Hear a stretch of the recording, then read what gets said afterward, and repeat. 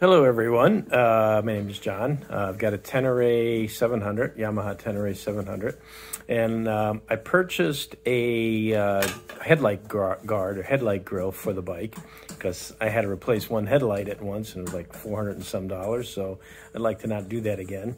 So the kit I purchased was off of eBay and it was a Chinese company, and it got some good reviews. The problem with it is the kit comes and there's no instructions at all on how to put this thing together.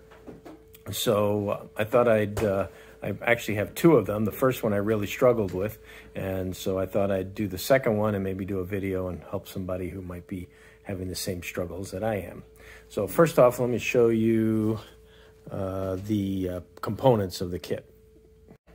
Okay, so these are the components of the kit.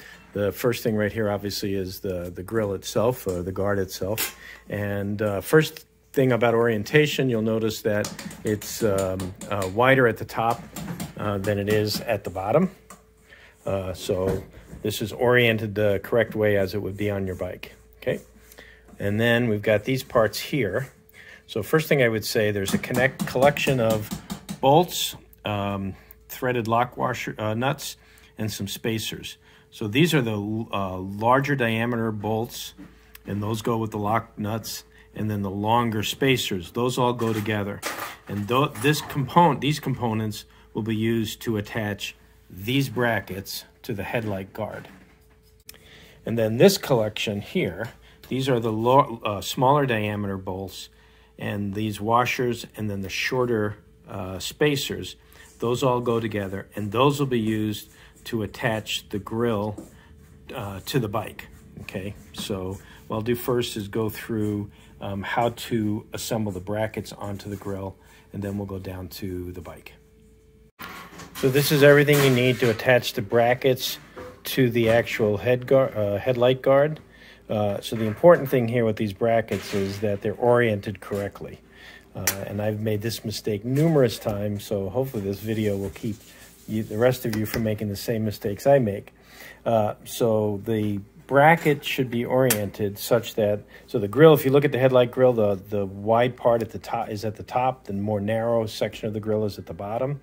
And these brackets should be oriented such that this little dog leg down here is at the bottom, and this part is with the extra tab is at the top. And then also the bracket at the top and at the bottom, you'll notice has a bend in it, and they should be bending in towards the bike.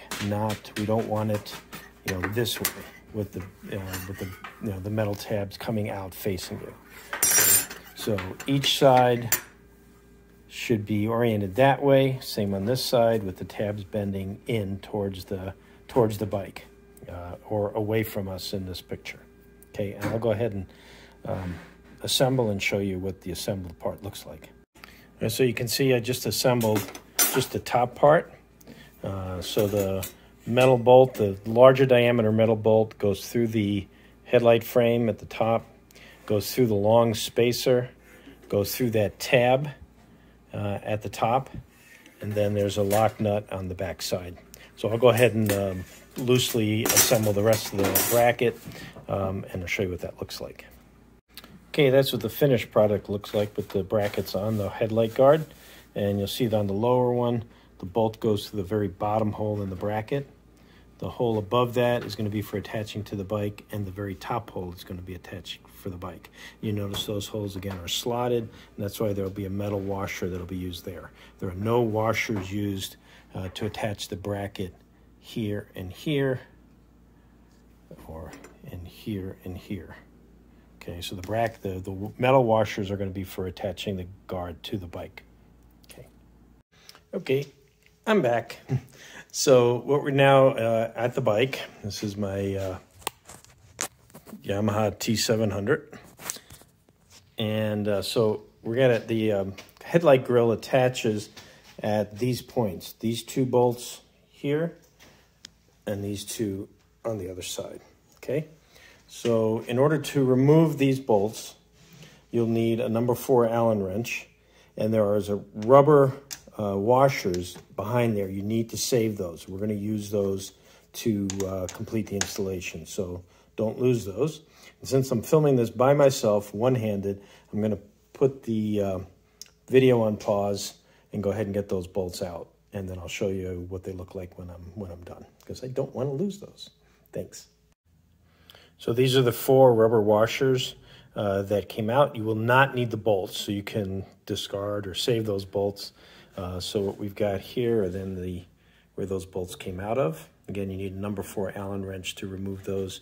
And you got on that side and that side. Okay. So now you take the 4 smaller diameter bolts and slide over each bolt the flat metal washers over each one. And these again will be used to attach the grill to the bike. Okay, so then you take the bolt, slide the bolt with the metal washer through the hole in the bracket, the top hole, and then slide the shorter spacer and then the rubber washer that you took off the bike over the bolt. Okay, and then that's going to be used to secure it to the bike. So I'll show you this in a second. Okay, I just put in the top right bolt, and like I said, it's the bolt, the smaller diameter bolt goes through the bracket with the metal washer behind the bolt, and then the short spacer goes on next. Then the rubber spacer, the washer that came off the bike, that goes on next. And then we go ahead and screw it into the hole where the original OEM bolt came out of. I'll go ahead and attach the other side here and show you what that looks like.